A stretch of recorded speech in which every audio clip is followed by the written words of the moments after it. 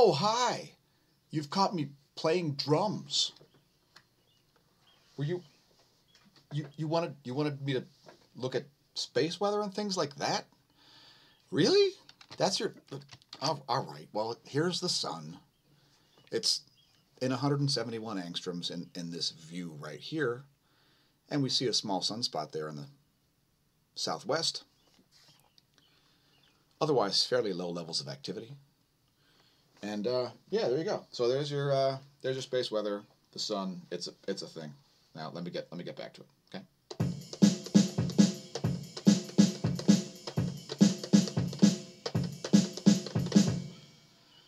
Oh wait, you want me to talk about other things? Oh, all right. I apologize. I get so sidetracked. What was this happening? So here's HelioViewer, and there are the fields. Oh my God, we don't even have Epic Pen open today. So this sunspot's pretty small, and when I say it's pretty small, I mean about the size of the Earth. And well, the umbra's a little smaller than that, but anyway, there's the fields are about the size of the Earth, give or take. So it's a pretty small sunspot, and here's the fade to 304 angstroms. Not particularly exciting. Here's the full disk view, which we normally show you. And we don't see a lot going on besides that small sunspot. The activity that looked like it was rising yesterday doesn't look as active as it was, but there's still something going on over there, so keep an eye on that. Here's the current state of affairs when it comes to the umbra, and it's barely an umbra. You can see underneath my pointer there. Pretty small umbra.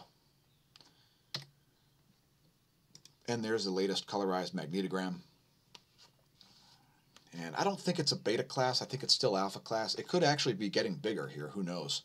But it's so close to the edge of the disk that we're really not sure. Now, I wanted to announce yesterday's video that we made with Eugene Bagashow. Shout out to Eugene. Cheers. We made a video yesterday called Terms Defined, featuring special guest Eugene the Philosopher, Socialism. And we just basically talk about whatever we want. And yeah, so that might be something to watch later today. And we're planning on premiering that at 1 p.m. Eastern Time. So yeah, thanks for tuning into the Daily Space Weather, and just let me get back to it here. I'll talk to you soon.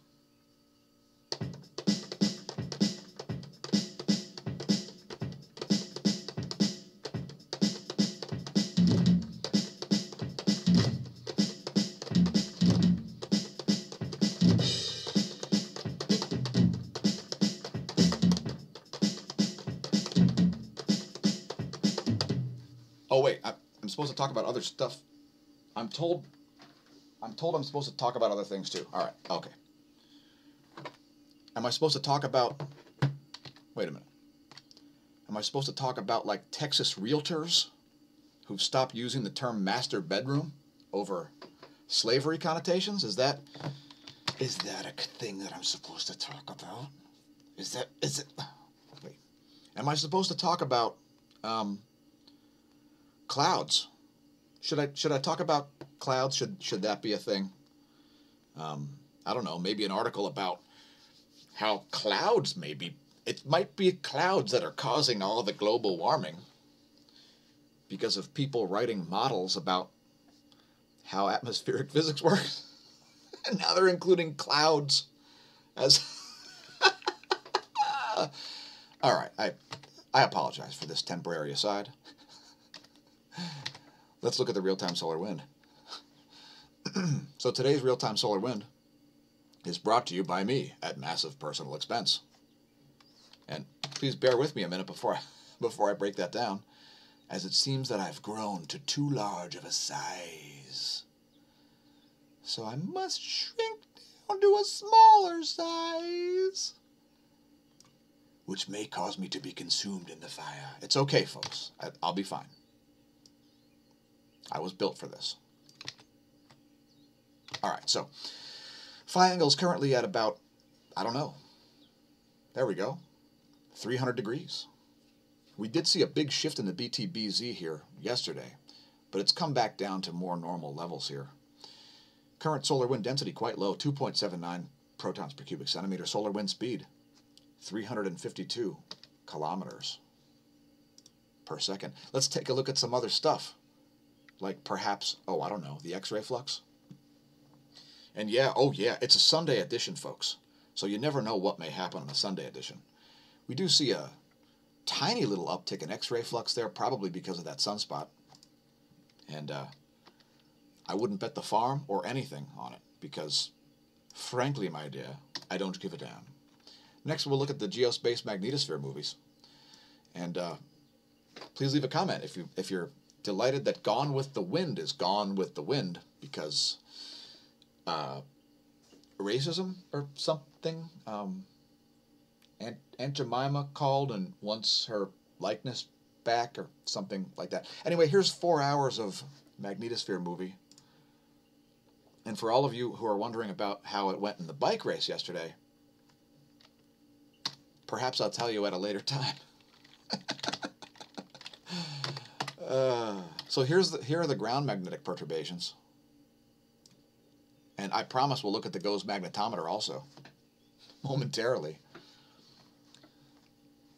And incidentally, we haven't changed up the format today for any particular reason. It's just for fun.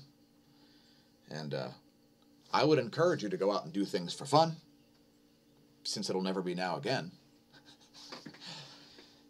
Anyway, here are ground magnetic perturbations, and we see a weak magnetosphere, so we don't see a whole lot of perturbations.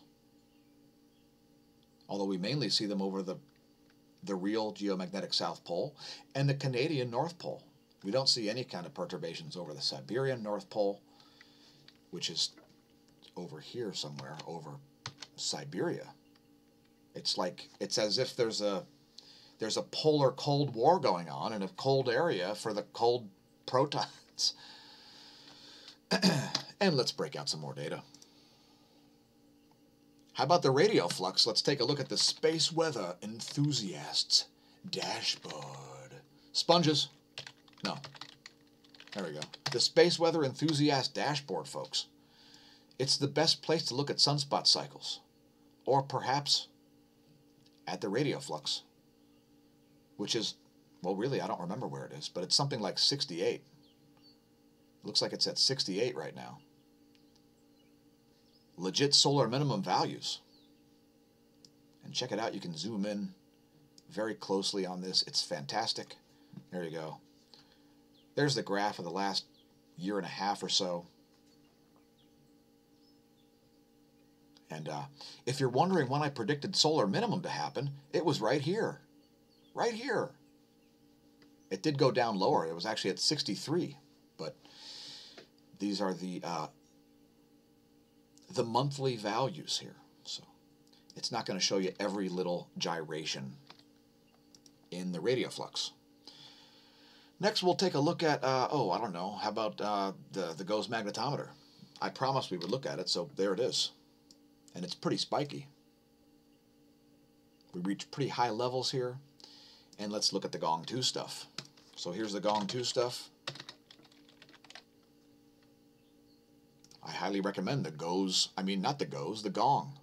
It's the gong2.nso.edu. What was it? The Gong. The Solar Data Viewer. Yeah, it's good times. Anyway, there's the latest on the top view ecliptic plane field plot.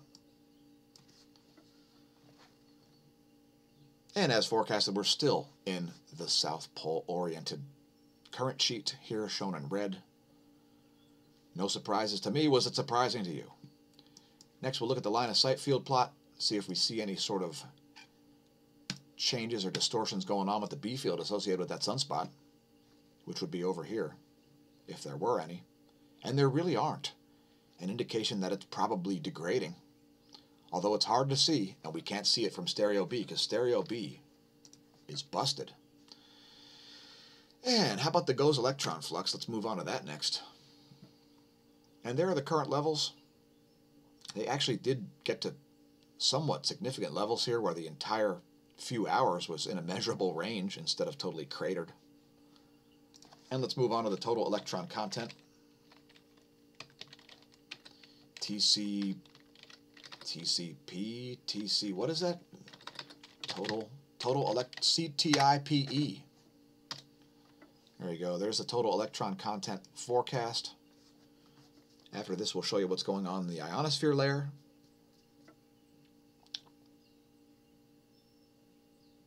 A little bit higher levels of electron flux there throughout the air column. And keep in mind, new viewers, this is the entire air column, including thermosphere, ionosphere, and plasmasphere. Basically the space in between you and your GPS satellite. And we see continued anomalies here over places like the Caribbean, Central Atlantic. You can see those there north of South America. Significant electron flux happening at nighttime.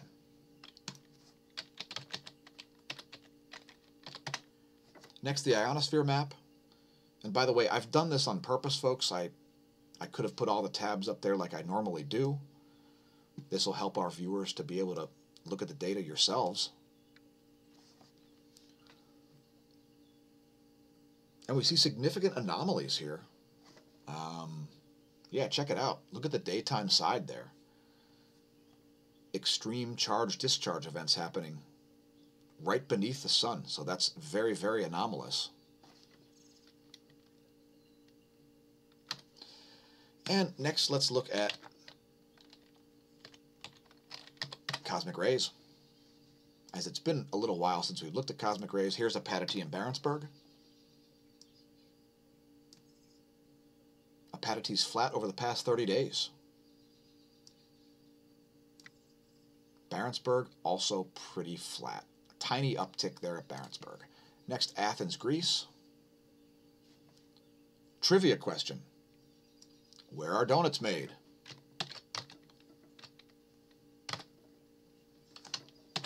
Donuts are made in Greece.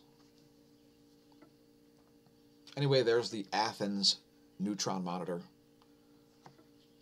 Looking flat over the past 30 there also. Next, Mexico City.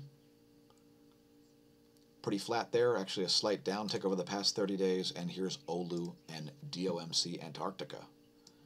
There's Oulu, Finland.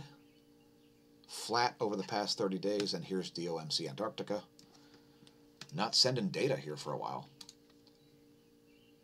As it is now winter in Antarctica, an interesting place to hang. And what's next? What should we look at next, folks? Send a request.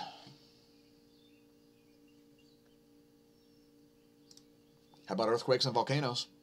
Here's the past 24 hours of earthquakes. We see 52 on the map. And it looks like a downtick in earthquakes here. We saw a bunch of deep ones, although here's a very shallow one in California. 20 kilometers east of Markleeville, right near the Nevada border, right near Topaz Lake, just west of Topaz Lake. That one was at a depth of negative, 20 kilo? No, that can't be right.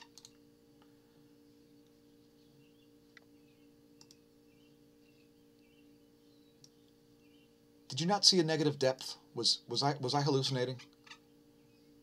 Oh, there we go. It's at 1,900 meters above sea level. And let's continue up the list here.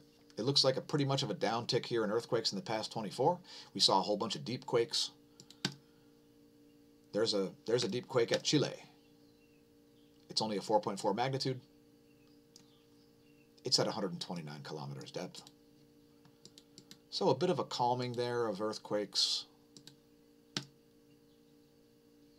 Deep quake at Fiji, 4.4 at over nearly 570 kilometers depth. And next we'll do volcanoes.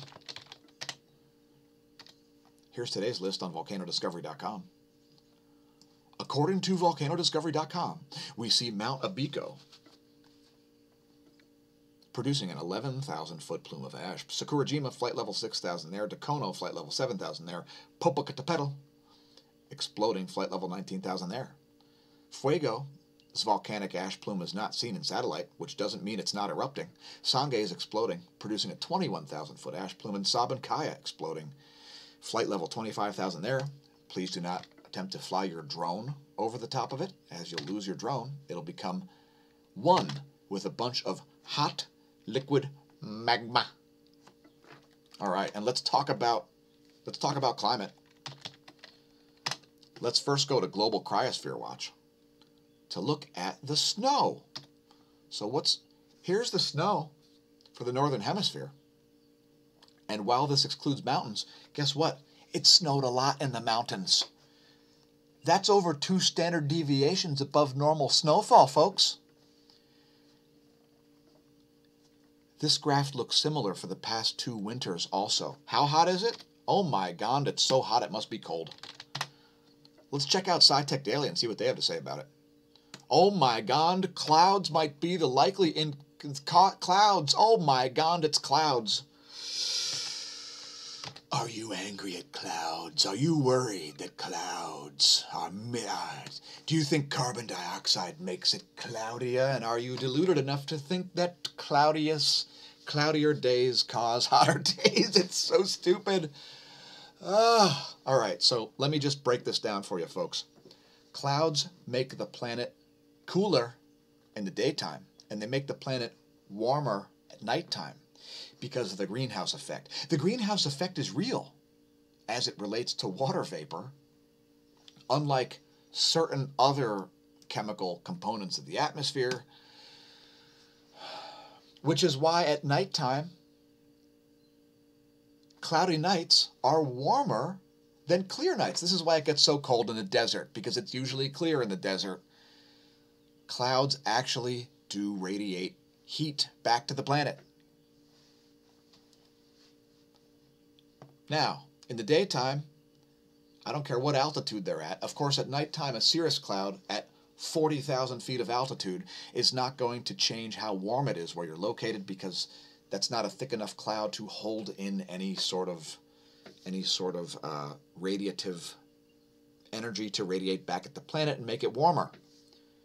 Puffy cumulus clouds and stratocumulus close to the surface, low clouds in the lower troposphere, make it warmer at nighttime. I can't stress this enough. It's a pretty simple concept, but apparently it's being added to computer models, and it's mitigation by carbon dioxide. So anyway, in the daytime, even a cirrus cloud makes it cooler because they reflect sunlight back into space. Have you ever noticed that cloudy days are cooler and cloudy nights are warmer? Now, I don't know what the heck they are doing with these climate models, but I'll just scroll the article here and vanish.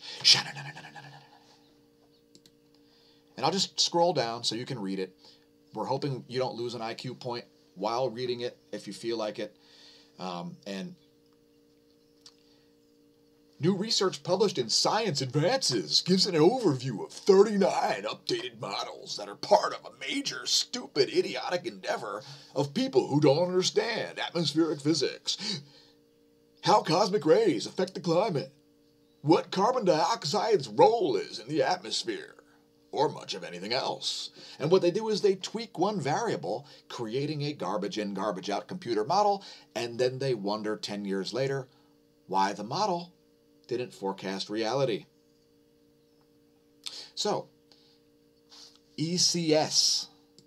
ECS, well, what's that, you're wondering? I'm wondering, because I can't remember. I read the article earlier, and I made sure to not lose any IQ points. Equilibrium climate sensitivity, folks. Equilibrium climate sensitivity. So what they're trying to do here is put a thing in the models that are not a thing. Now, the Earth's temperature is mitigated by the temperature of the oceans due to the latency of heat of this thing that we call water.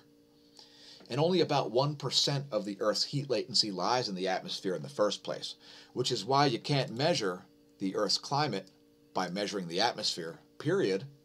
You would have to know things like the temperature of the Indian Ocean at 3 meters or perhaps 300 meters. And basically the only real-time data that we have would be surface temperature, which is completely irrelevant information. So we're delighted to see people working on climate models, and we hope that people start to understand clouds a little bit better. Is this progress when it comes to meteorology and atmospheric physics? Probably not. And millions, if not billions of dollars are being wasted on complete nonsense. Let's take a look at the NASA GOES interactive weather satellites. Actually, let's take a look at the ISWA site first, the Integrated Space Weather Analysis Center, because I'd like to know if there are Earth-facing coronal mass ejections, wouldn't you? Well, here's how to find out. Just head here, click on page 7 of the sun portion, and then click on this, and then click on this, and then click on this, and then put in 100 frames before date and 20 frames per second, and then press play, and then you'll get this. And as long as all the data is actually there, you'll see that there are no coronal mass ejections facing the Earth. Actually, let's look at lightning maps. Aren't you interested in knowing where the lightning's happening? Well, I certainly am, as it's a really quick way to see if there are any severe storms. And there is quite a lot of lightning. Son of a beehive. Check it out. Son of a piece of... And it looks like there's some strike in the central U.S. Shout out once again to our Iowan viewers. Hey, Des Moines, I think you're in the crosshairs. Maybe get out before that arrives. Hey, Omaha, go outside and look to your northeast. You may see an amazing light show if that thing's clearing up. And frankly, I have no idea if it is. Let's take a look at the radar. Here on Weather Underground, an organization apparently named after American terrorists. Cheers. Anyway, those are some severe storms there. Those are the kind of storms that would produce damaging wind and hail and possibly tornadic activity. Also, this area here over places like Kentucky, southern Indiana, and southern Illinois. Next, we'll take a look at water vapor maps for the U.S. Actually, let's do Europe and Africa first. And there's the current state of water vapor, I think. It's loading. There we go. There's the water vapor for Europe and Africa. Looks like a significant low there over northern British Isles. I see a counterclockwise rotation. What say you?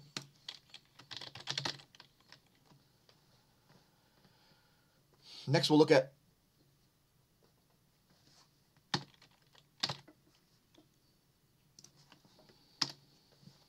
Asia and Oceania.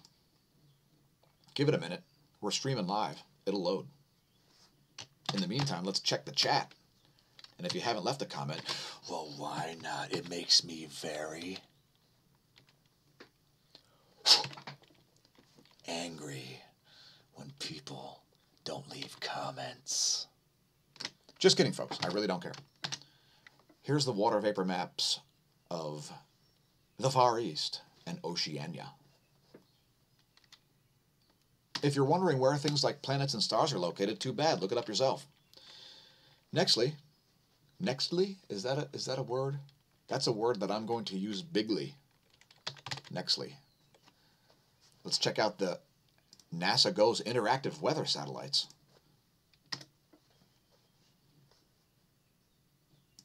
Here's what's going on in the cloud layer.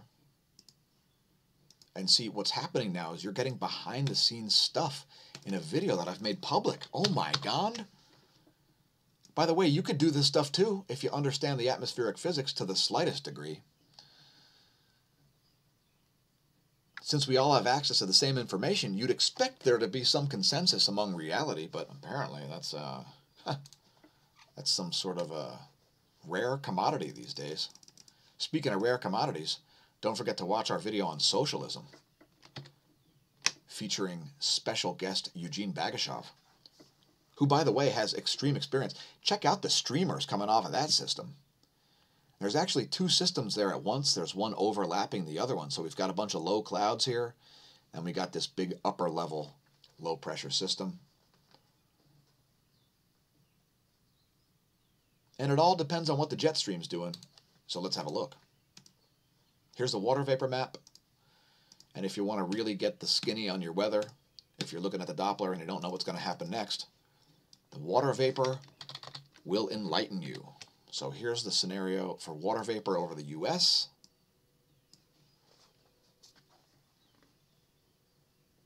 And that system is looking like it's making a slight turn to the east, as there's a little bit of dry air here that it's deflecting off of.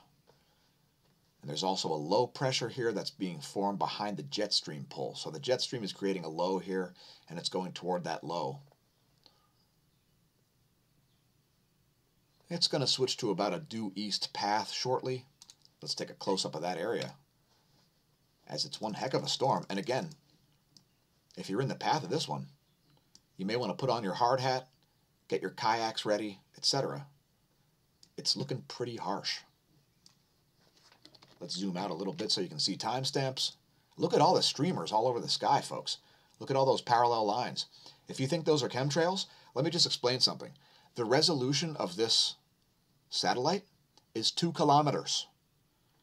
That means that 1 pixel, let me zoom in a little closer so you understand what I'm saying here. 1 pixel is 2 kilometers, folks. If you think that aircraft are making these, I've got some squirrel poop that I'd like to compare its nuttiness to you, because that is not a thing. Check out all the lines up here too. Now some of those actually can be contrail formed, believe it or not. When the pressure is just right, a contrail can blow up into a giant cloud, because it does create what we call cloud nucleus. But that doesn't mean that the chemicals were being sprayed intentionally. It's plain exhaust. Keep in mind, when a plane goes through the sky, folks, it creates a thing called a low pressure zone behind it. The same thing I create when I ride a bike. So in any case, what else do we have, folks? What else do we have? Did I miss anything? I don't really think I did. How about the KP index? It's currently at 1. Well, that's not very interesting news, is it? I guess I could talk about some more things here. Let's talk about how scary it is that some places have reopened. Oh, no. Oh. So, back to a story that I touched on earlier. A Texas realtor has stopped using the word master bedroom in real estate advertisements. Now they're using primary bedroom instead of master. And then they expect all the other realtors to say, yes, massa, yes, massa, I won't use massa. What a joke. Let's talk about Jersey Shore nightlife. Oh my God, did you know that the Jersey Shore has reopened? Oh my God, you want to be scared? Now that is scary. I mean, I'm spooked just thinking about it. It's just making me just inflate into a giant scared spook. So I don't know what to say. The flames are growing behind me, growing ever larger. Oh, well, it turns out that they've opened some bars, and I'm so scared that I. Oh wait, hold on, wait, what? It seems like the fire has lost some of its intensity. Check out this article from Lehigh Valley Live, LehighValleyLive.com. And the author of this brilliant piece of writing, who, by the way, is illiterate in the English language, is called Jeremy Schneider. Yes, J. Schneider at NGAdvancemedia.com. Feel free to send him an email about this brilliant article that he wrote. It's about how Jersey Shore nightlife is back, and it scared the hell out of me. Is it because he saw Snooki at the bar? I'm not sure. Let's see. As soon as I pulled up to the bar, I was ready to call it a night.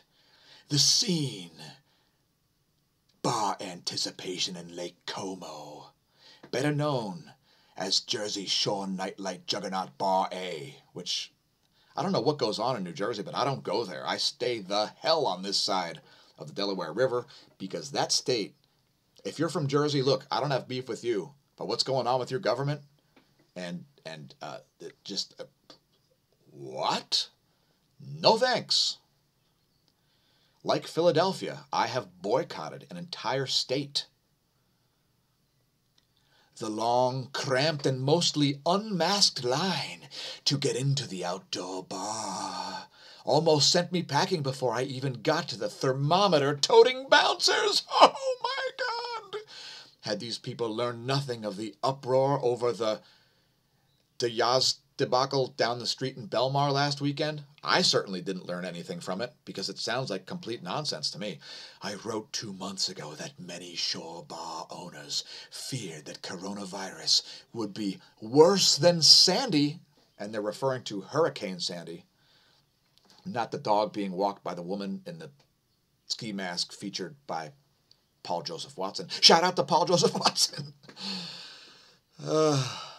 But they meant lost profits, not spikes in COVID-19 cases, all in the name of pounding $5 cans of Coors Light.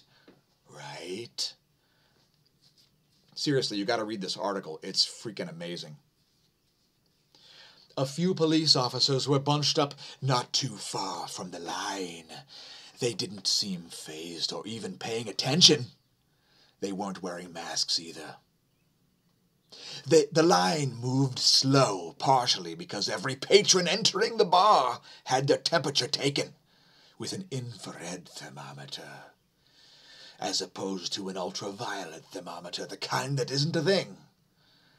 A necessary precaution that I would argue any bar should implement while the disease that has killed nearly 15,000 New Jerseyans is still out there, even if the curve has been somewhat flattened. But, and by the way, this author who is illiterate has already used an adjective in place of an adverb and started a sentence with the word but, which is supposed to be a conjunction.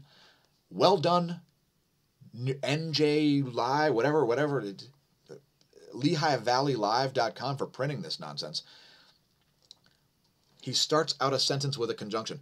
But even if you don't have a fever, you could have coronavirus, in which case you shouldn't be quarantined or forced to wear a mask, because quarantining people that aren't sick or making them wear a mask is complete nonsense. And by the way, most people don't present any symptoms. So I guess I'll just stop talking about COVID. Do I have any more articles to rant about? Oh, here's one. Trader Joe's mask requirement. Oh my God! A woman shopping without a mask at California Trader Joe's caused a scene Friday, calling employees Democratic pigs and screaming effing GD profanities. I swear I have more. There's one about the American Lung Foundation. What is it? The Americans for Breathing have stated, hold on, I'll get to it. Just bear with me a quick moment. Anyway, I'm out of here. It's time to look at some more images of the sun here and close out this video and call it a day and go do productive things. How about a 94 angstroms video?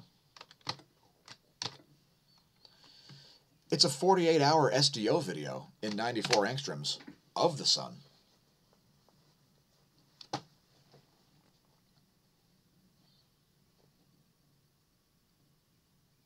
It's about that time for me to vanish. And if you're riding a bike, get used to what the back of my jersey looks like. It's the only likely part you'll see. So anyway, remember, when staring at the sun, don't drink, and if you do drink, don't drive. Or just don't drive, period, because I don't want to see you out on the road. And since it'll never be now again, may those COVIDiots be absent from your neighborhood, or universe, or multiverse, or whatever you consider to be reality, and that solar wind at your back.